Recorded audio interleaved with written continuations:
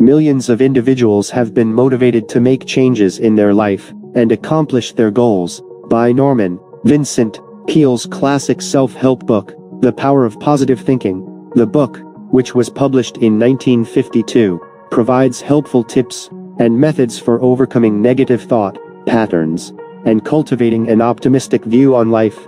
Peale offers readers tips for enhancing their mental health and well-being based on his expertise as a minister and counselor. Peale stresses the value of faith and vision throughout the entire book.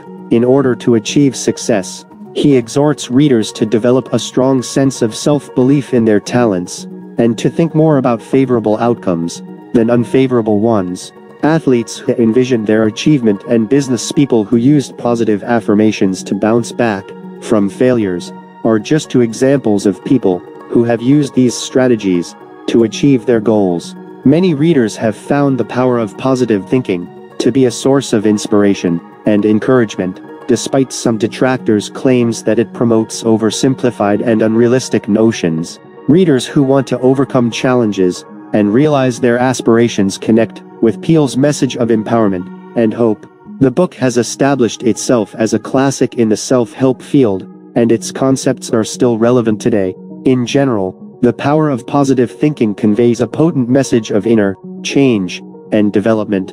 Readers have the power to realize their greatest potential and design the life they want by altering their thoughts and beliefs. Whether you are battling self-doubt, fear, or unfavorable thought habits, this book can provide you the inspiration and resources you need to get through these obstacles and succeed.